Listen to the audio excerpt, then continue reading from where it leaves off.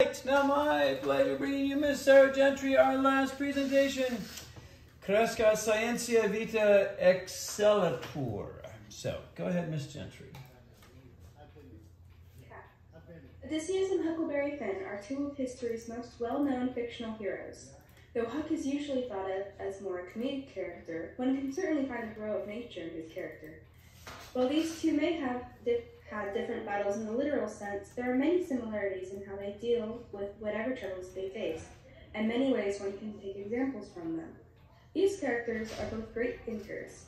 Their quick wit is especially prominent in the face of danger, which is not only admirable, but also teaches a valuable lesson to readers, that sometimes brains are better than brawn. Even when accompanied by greedy companions or forced with moral dilemmas, they were able to conquer whatever troubles arose and eventually found their own happy endings. These characters are both highly inspirational, especially in the sense that they had many qualities that can be relatable to readers, thus spurring them to want to achieve more, just as Huckleberry and Odysseus did. Both of these characters possess great wit and are great thinkers in the face of danger. Huck showed great intelligence several times during his story. His ideas are beyond creative, and while he is young, his plans, for the most part, are practical and turn out well. One of the first examples shown in the adventures occurs while he pretended to have been murdered by robbers in order to escape his crazy and abusive father. The night before, his father had been especially drunk and nearly killed poor Huck. When he eventually passed out, Huck grabbed Pap's gun from the wall and aimed it at the sleeping man. He eventually fell asleep, and when he woke to his father questioning the presence of the gun, he told him that there were robbers attempting to get into the house, and that he had been lying in wait for them. This already shows his incredibly sharp wit, being able to spin a believable lie, especially while still in the haze of waking up. The following night, he packed supplies in his canoe that he had found drifting down the river and found a wild pig. He shot the pig and brought it back to the house, leaving it to bleed on the ground. He took everything of value in the house and took an axe to the door. Once he had disposed of the wild pig's body, the house looked as if it had really been accosted by robbers. He left some of his own hair by the bloodied axe as a final touch and went off on his way free. One of Odysseus' most famous and well-known feats is the perfect example to show his sharp wit. In a story of an escape, similar to the example given for Huckleberry Finn, Odysseus and his men found themselves on the island of the Cyclops. They ended up trapped by the Cyclops, who went by the name of Polyphemus. After he had eaten a few of their men, Odysseus came up with a plan. They started by getting the Cyclops very drunk. He and his men then used an olive stake, which they had let sit in the embers of the monster's fire, and they thrust it into Polyphemus' eye, making sure that every part of it was destroyed. When the Cyclops awoke, screaming in pain, he called to his friends for assistance. However, Odysseus had earlier told him that he went by the name of Nobody, so when he told his friends that nobody's killing me now by fraud and not by force, they refused to help him, as they thought he might have been attacked by a plague from the gods. They lumbered off, but laughter filled my heart to think how Nobody's name, my great cunning stroke, had duped them one and all. By the time the next morning had come, Odysseus' plan to escape the grasps of the blinded Cyclops was already in motion. He and his men secured themselves under the bellies of Polyphemus' rams, and when he let the beasts out, he was unknowingly releasing his prisoners and assaulters. From there, Odysseus and his crew were able to make it back to their ship, and after an unpleasant encounter with Poseidon, they sailed on. And from there we sailed on, glad to escape our death, yet sick at heart for the comrades we had lost. No ordinary person could come up with a strategy such as these characters had, never mind having the ability to carry out those strategies. Perhaps this is the benefit of fiction, where everything either goes horribly right or horribly wrong. Either way, the intelligence of these two heroes is certainly admirable, and is a part of what makes them so comparable to those who read their stories. This likeness to such admirable characters is bound to strike inspiration in the hearts of readers to strive to do something more with what qualities they have. Huckleberry Finn and Odysseus shared a very similar experience, and while the consequences were slightly different, it is quite interesting that they shared this specific experience. Both of these heroes are seen disguising themselves in one way or another at some point during their stories. Not only that, but their motives for donning such disguises were quite comparable. That reason being that they were both disguising themselves in order to gain information. Huck wanted to know the status of him and Jim's disappearances. Odysseus wanted to gain knowledge of his wife's suitors, as well as to give himself time to form a plan to slaughter said suitors. He went in disguise because the goddess Athena warned him that he would be killed if he returned as himself, especially without any sort of plan. Huckleberry Finn's motives were akin to these, as he was fearful of what might happen to him if his father or Jim's owner discovered that he was still alive. He was afraid of his father because surely he would be beaten and forced to give his money to pay for his drink, and he was fearful of Miss Watson because it would not have been difficult for one to piece together the fact that Huckleberry and Jim disappeared around the same time period. Huck's disguise was of a little girl. Then he studied it over and said, "Couldn't I put on some of the old things and dress up like a girl? That was a good notion too." So he shortened up one of the calico gowns, and I turned up my trouser legs to my knees and got into it. Jim hitched it behind with the hooks, and it was a fair fit. I put on the sunbonnet and tied it under my chin. Odysseus's disguise was that of an old beggar, with assistance from Athena.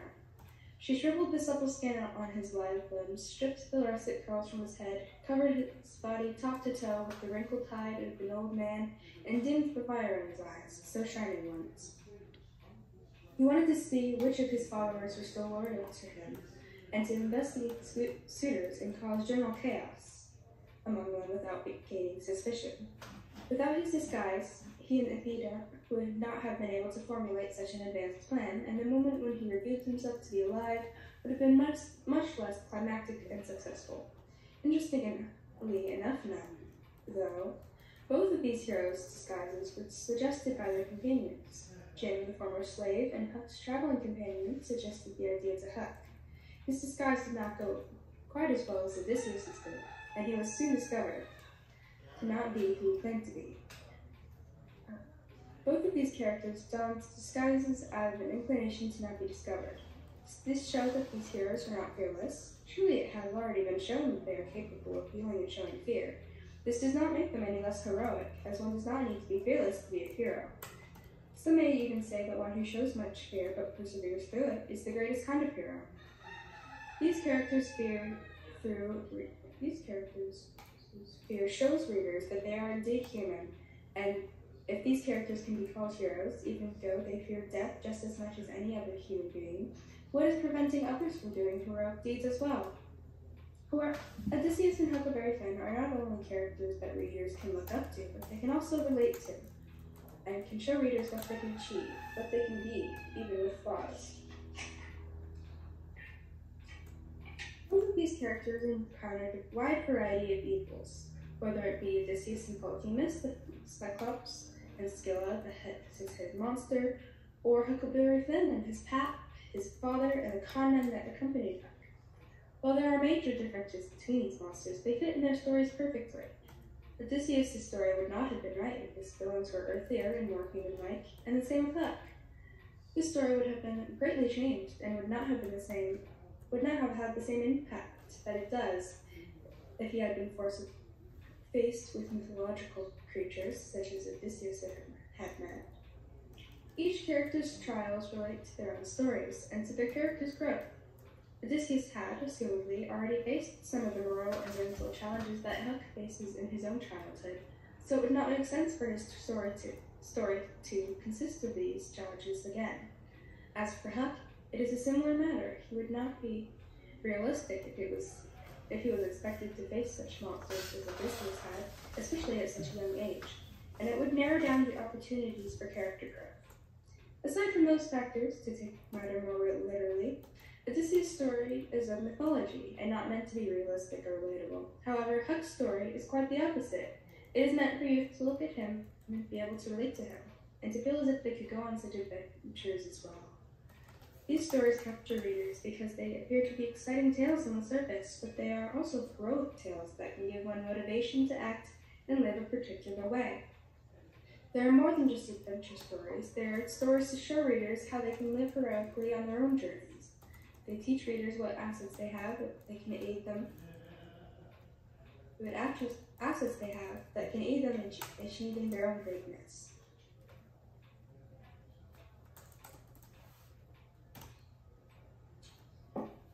Both of these characters were at some point during their journeys accompanied by men who were wholly selfish and who did not listen to anyone other than themselves. The men in Odysseus' crew brought him more harm than good. They went behind his back several times and caused him much hardship. One of the devastating examples was during the disaster of the Bag of the Winds, where Odysseus was in possession of a sack, the skin of a full-grown ox, finding inside the winds that howl from every quarter, for Zeus had made Aeolus the master of all the winds, with power to calm them or rouse them as he pleased. After 9 days and nights of sailing, they had nearly reached the shores of their destination. Odysseus was suddenly overcome by the urge to sleep, and while he was resting, his crew alighted upon the idea that Odysseus was carrying treasures in his sack, and that he was too greedy to share it with the rest of them. But the crews began to mutter among themselves. Sure, I was following troves of gold and silver home, the gifts of open-hearted Aeolus, Hydaspes' son. They opened the sack while Odysseus was still asleep, and the winds erupted from it, whisking them and their ship all the way back to Aeolus' land.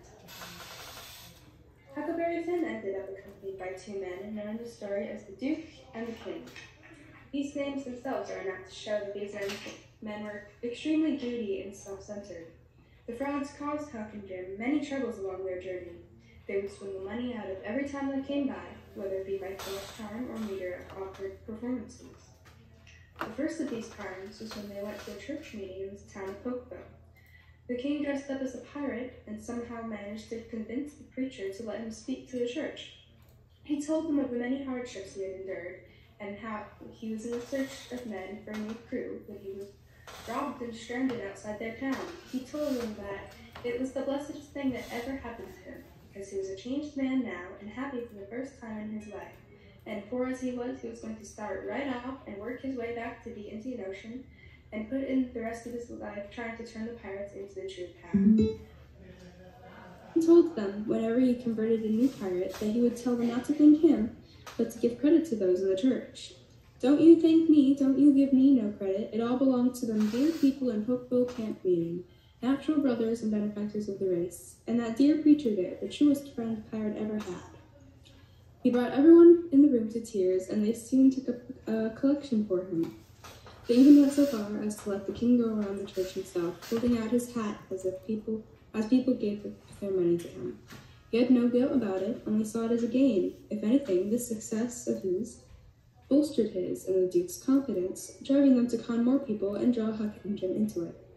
Though these characters were caused much trouble by these men, these troubles can show readers the difference between heroes and the evils they face. There are many evils in the world that one will undoubtedly face at one time or another, and it can cause irreparable harm. But if characters such as Huckleberry Finn and Odysseus can persevere, perhaps those who read their stories can as well.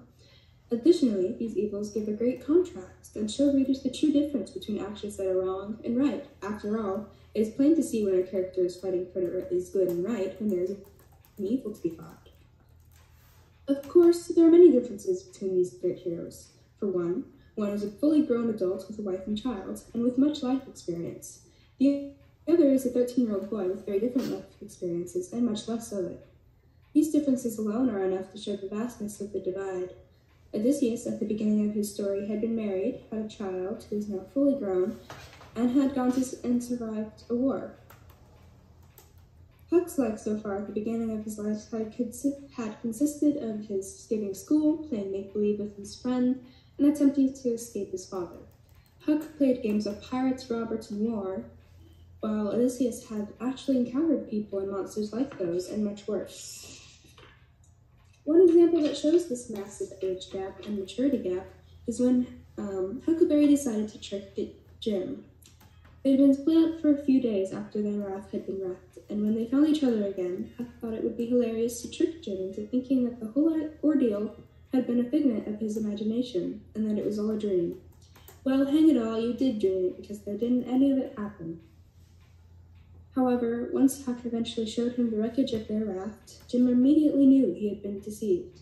He was incredibly upset by this, and when Huck realized that, it was a big milestone for him. It was 15 minutes before I could work myself to go up and humble myself to him, but I'd done it, and I weren't ever sorry for it afterwards neither. I didn't do him no more mean tricks, and I wouldn't have done it if I'd known it would make him feel that way. All his life, he had been taught the slaves were essentially like animals and didn't have feelings, or at least that their feelings were important. When Huck saw how important and betrayed Jim felt, he saw that his emotions were as real as his own, and that they were not all that different after all. All human beings have flaws and faults, and what makes one heroic is not a lack of faults, but if and how they confront them. It is important to see that everyone has faults, but all can confront those faults and better themselves. As Huck was so young, his ideas of what is and is not moral were more malleable than that an adult might be. There was a time when he was incredibly conflicted about whether it was right for him to help a slave from escape from slavery. Jim said it made him all over trembly and feverish to be so close to freedom. Well, I can tell you it made me all trembly and feverish too to hear him, because I began to get it through my head that he was most free. And who was to blame for it? Why, me. He had a great moment of internal crisis. Jim, the slave whom he had been helped escape, was soon to be freed. According to all that Huck had ever been taught, it was completely unethical for him to help a slave, as slaves were considered to be private property in his time. In Huck's head, he was being treasonous to everything he ever knew. Because of this, he had immense guilt and doubt, and wished ill things upon himself. He even went so far as to leave Jim under the pretense of scouting out what was ahead of them, but he was stopped and eventually returned to Jim. Then I thought a minute and says to myself, hold on, suppose you'd have done it right and give Jim up. Would you feel better than what you do now? No, says I, I'd feel bad. I'd feel just the same way I do now. He decided to stick with Jim, and that he would give him to freedom, no matter whether it was right or wrong of him to do so. This incredible strength is rare, especially as he was so young, and this strength has the ability to teach readers to think for themselves, exercising the ability to examine situations and make their own decisions on the matter, and not simply follow the rest of society. No matter the differences or similarities there may be between Huck Finn and Odysseus, they are both inspirations to those who read their stories. Authors like to not only create heroes that are relatable in one way or another, but also make it so that those traits aid them in achieving great things. Everyone enjoys reading about something inspiring, and it can even impact readers in their day-to-day life. One who reads of a character that they have traits in common with, and that does great deeds, might be inspired to do great things themselves. Seeing characters be heroic, relatable or not, tends to stress a sort of inspiration in one, making one want to be like that hero and to be a better version of oneself. Reflection is important. It is beneficial to examine these characters and stories because it can help better one's understanding of what a heroic person is like. One may not have an incredible strength or a mighty sidekick, but that is not all that a hero is. A hero is much more than such physical assets, and when one realizes it, one does not need them. One can realize that they themselves have many common traits with these heroes, thus inspiring them further to try and better the world, even in the littlest way. Both Huckleberry Finn and Odysseus' stories teach readers that it is entirely possible for the average person to achieve their goals and live a good, better life with that knowledge and confidence. Everyone is on a life journey, and the quality of one's life reflects the success of their journey. It may not be easier to journey through life, but one can learn from characters such as these in order to better the quality of their journey. All right, thank you very much. Thank you very much, Ms. Gentry. Very nicely done. I would like to have you just kind of begin by explaining to us a little bit the distinction. What are the different virtues that we learn by looking at Huck and that learned by looking at Odysseus? You seem to put these both forward as heroes, but they seem to be very different types of heroes. Do we learn the same from both of them, or are there kind of different things we learn from each of these fellows? I think there are some things that are the same, but some things that are different. Like for both Odysseus and Huckleberry, you see their incredible wit, and so you can see how they implement that and how they make plans and do all that cool stuff. And then Huckleberry seems to be more of the relatable character. Like one can probably relate to Odysseus in some ways, but not as much to Huckleberry, as he has his own the moral dilemmas and the overall youth, I would say. Like his youthfulness is more relatable to most readers, at least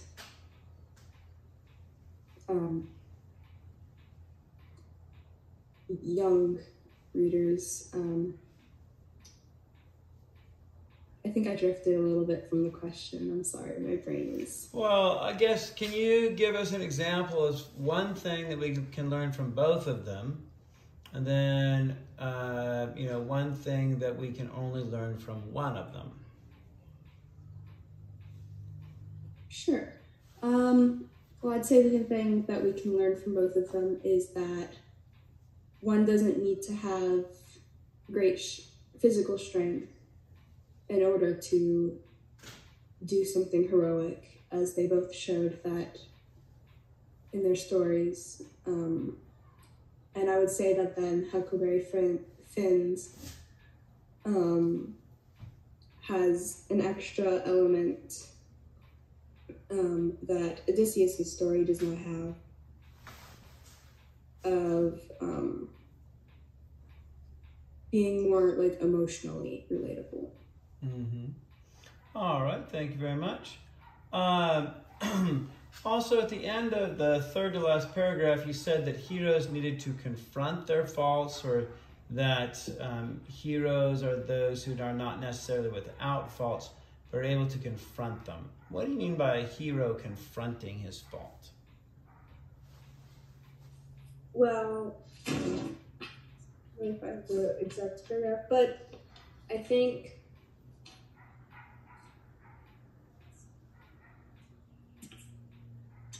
it's not, hang on, I'm trying to collect house. Can you repeat the question? Sure. It's just looking at the end of your third to last paragraph. You were talking about how the fact that heroes have faults, but oftentimes need to confront those faults. I'm just wondering if you can give an example of a hero confronting his fault. Other than the example given, I gave in my, in the paragraph? Yeah, I think I did actually forget that one. What was the example that you have there? It was Huckleberry realizing that he was wrong, that slaves were not people, and he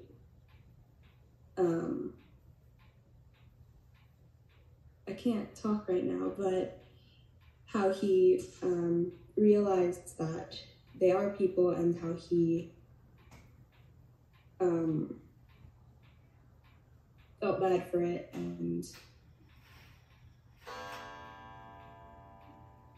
tried to not beat himself up about helping the slave escape as much. All right, thank you very much. In your paragraph, you said, in your concluding paragraph, you said, a hero is much more than such physical assets. And when one realizes that one does not need them, one can realize that themselves have many common traits with these heroes, thus inspiring them further to try and help better the world, even in the littlest way. And so you're saying here that by having heroes, that we are inspired to better the world. Do you really think we need heroes for that? Are heroes fairly optional, or do you think they're pretty crucial to having us be inspired towards that sort of activity? I'm sure we could better the world without heroes to aspire to, but I think it's certainly easier for one to aspire to heroes and want to strive to be better, rather than having to strive to be better without someone to look up to. So yes, but I think it's just generally easier with heroes as role models. Mm-hmm. All right, thank you very much. At the end of the second to last paragraph, you said that this incredible strength is rare, especially as he was so young, and the strength has the ability to teach others to think for themselves, exercising the ability to examine situations and make their own decisions on the matter, and not simply follow the rest of society. You know, you talk about heroes here as kind of people that are independent, thinking on their own. And yet oftentimes the role of a hero seems to be working for society. Does a hero really think on their own, or do they have to think for society and in accordance with what society needs? I think it would just depend on the hero, because to me, hero is a broad category, so it would depend on the hero, but I think for these heroes, it's important for them to think for themselves. Mm-hmm. One thing I've noticed is how oftentimes people want to use the term hero, and it sounds like pretty much we're all heroes now. Everybody's a hero. Do you think by using the term so broadly, the term kind of gets to be meaningless, or is there a way that heroes should be kind of limited to certain people? Well, if you're limiting it to certain people, that kind of defeats my purpose and the purpose of my paper, which is kind of saying that these characters can show the common reader how to be a hero and how to like take what's inside them and use that to be their own hero and stuff. So I personally think that it's okay to have it so broadened because that's inspiring. Yeah, I just kind of wondering if it's better to think of heroes as an inspiration to all of us to live better, but to say that we all become heroes, does that kind of cheapen the term? Probably, but I personally, at the moment, do not see anything wrong with that. Yeah, well, I mean, it's kind of like we want to say everybody is special. Everyone is special. And you say, well, okay, that may be a nice thing to say, everybody wins, but then what happens to the concept? Are we destroying the concept by feeling nervous? And when you say, well, no, there's some people who are not special, there's some people who are not heroes, that sounds really mean. And yet, when we say that everybody is a hero, everybody is special, we've kind of lost something. I think as long as we stick to the general definition of a hero when referring to people as heroes, I think then it's okay. But if we are just like throwing the term around with no regard for the definition or anything like that at all, then that's when it starts to become a problem. All right, thank you very much.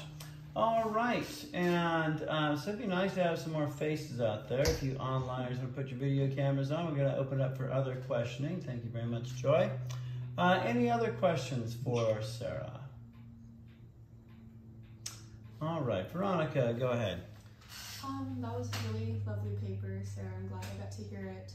I was just wondering, sort of going off of your and Mr. Hendricks' conversation, what would you say the definition of a hero is, since you were speaking so much about, you know, what are the consequences of broadening the definition, but what is the definition of hero that you operate under in this paper? But you're like super quiet, so I think what your question is kind of what is my definition of a hero, or what do I say the definition is? Yeah, basically. Okay.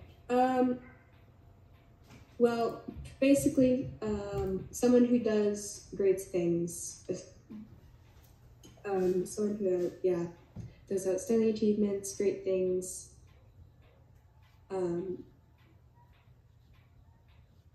I want to say maybe someone who overall betters their story or the,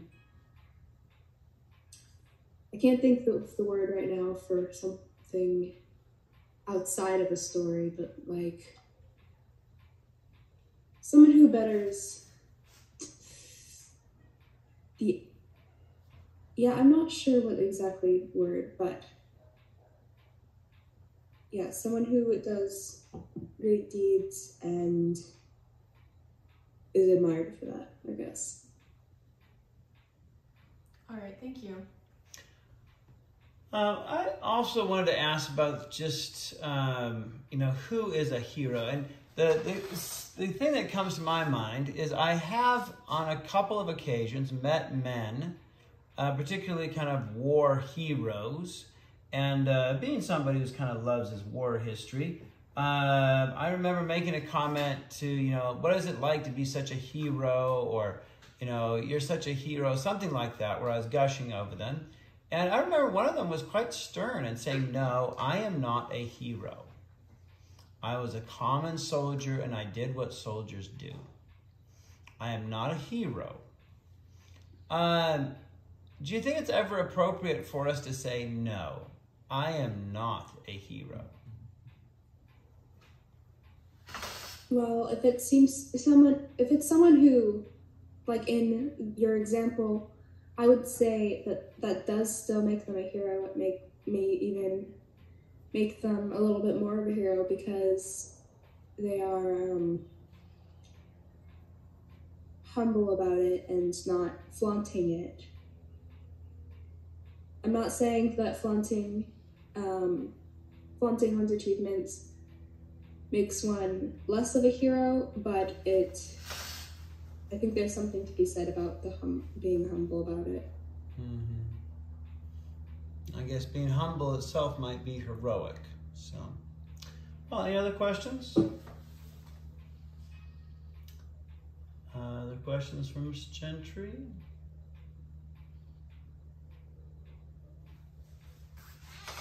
I would like to go back to Odysseus. With regard to Odysseus, you say, these stories capture readers because they appear to be exciting tales on the surface, but they're also heroic tales that can give one motivation to act and to live in a particular way.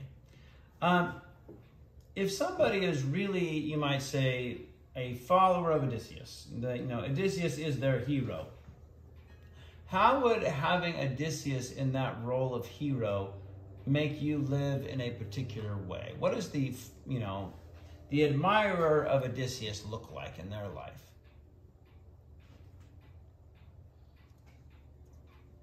I'm not sure if I understand the question. Well, I guess what you're saying is that by looking at the life of Odysseus, someone can come to a motivation to live in a particular way. Could you explain more what you mean by that? Well, sure.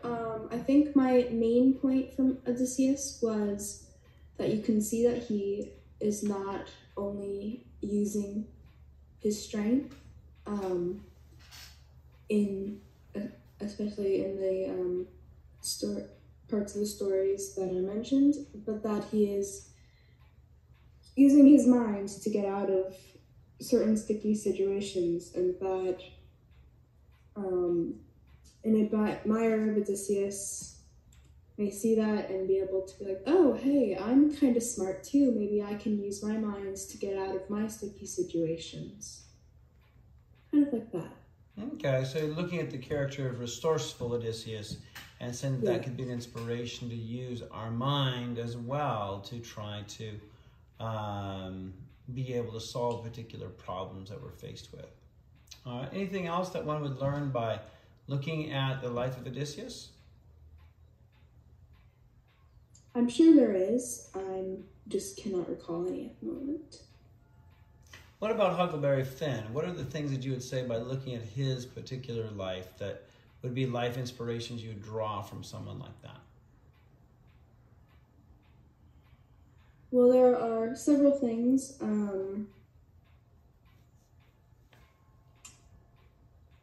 He has the same intelligence factor that I mentioned about Odysseus. He also has his youth, which I think maybe not to older readers as much, but younger readers can definitely look up to a hero who is similar in age to them. And there's the emotional and the emotional baggage and stuff.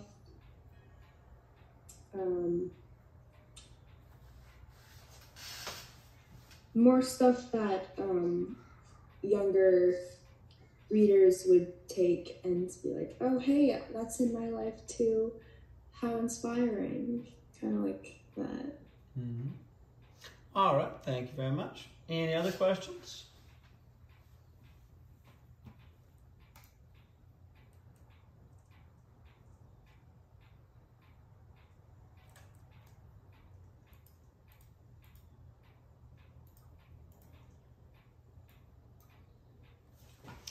You also mentioned about the relatability of characters. At the end of one of your paragraphs, you said, Odysseus and Huckleberry Finn are not only characters that readers can look up to, but also that they can relate to.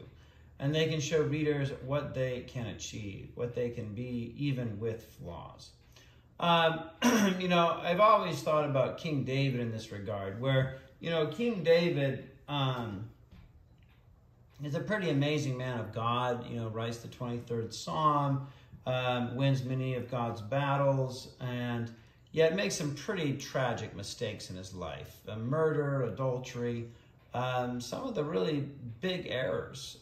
He commits them. And would you say that in our lives, in the way he functions as a hero, does he function as a hero better because he has committed these sins? Or would it actually be better if, you know, King David had a bit more of a squeaky clean resume without the, you know, really failure moments in life that he had? I'm not sure. I'm not sure if I can really say he's less or more of a hero because of it, but I think that his faults certainly can bring more room for one to, I know I say this word a lot, relate to him and perhaps, like, see all the great things he did and maybe inspire them to change, I guess, better themselves. It depends on, yeah. Well, but why does King David committing such gross sins make us more likely to be inspired by his life than less? I mean, it seems like, well, kind of particularly in our day and age, when somebody's gross moral failing comes out, people are often more inclined to say, you know, kick him out, get rid of this guy. You know, we thought he was so great, but let's get rid of him. You know, you seem to think that people having some errors makes them almost a better hero. Maybe not a better hero, but someone that more people can look up to. Because in my personal experience and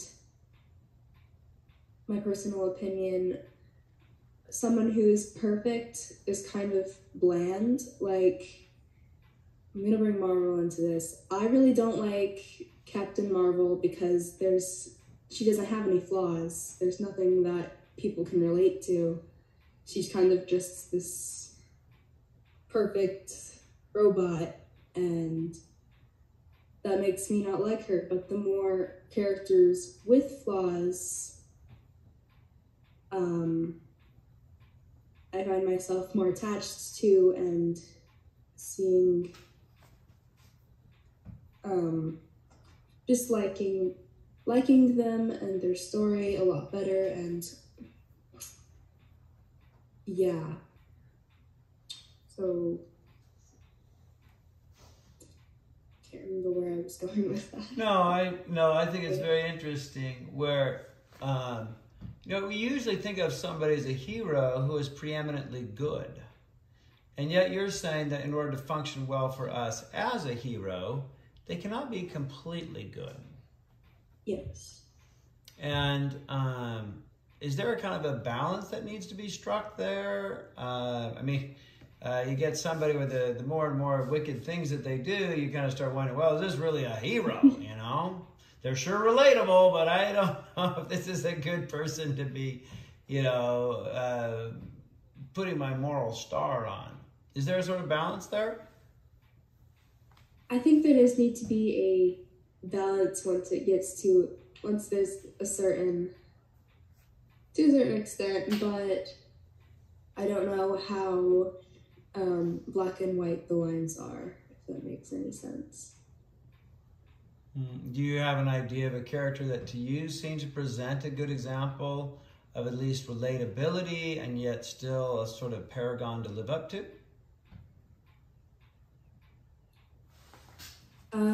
No one that comes up at the moment, although I'm sure once I get off conferencing 20 minutes later, I'm going to think of one. Well, yes, that's always kind of the way the brain works. So, all right, Veronica, a question. Yeah, sort of going off of this here, I'll try to speak more loudly so you can hear me.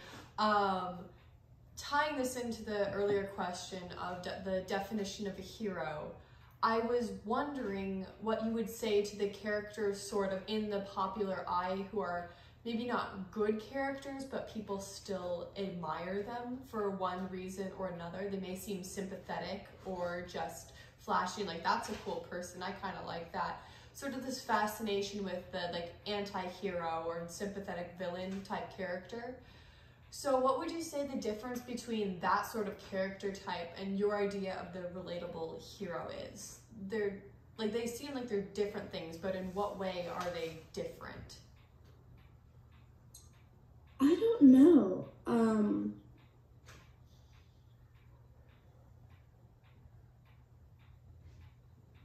As for the like anti-hero or the sympathetic villain character, I don't think it would necessarily be bad to look up to them as long as they have things that are good that they teach, if that makes sense. Like, I can't think of anyone specific at the moment, but say there's a villain and he does bad things, but he also, say if he had like a good motive or something, then I would say that that's not completely bad to look up to him. But yeah, I'm not sure exactly about what I would think or say about your question. Okay, so continuing with that, would you say your idea of a hero is more along the lines of Aristotle's description of a tragic hero as somebody who can't be perfect, but they can't be completely depraved? Like, you know, a Creon or an Oedipus who's like, they're trying to do the right thing, but maybe they're going about it in the wrong way. And that's what, like, we can admire the desire for good in them, but also just see like, this guy made mistakes. That does sound accurate, yeah. All right, thank you. Other questions? All right, I think we'll stop there. Very well done, Miss Gentry. Thank you very much.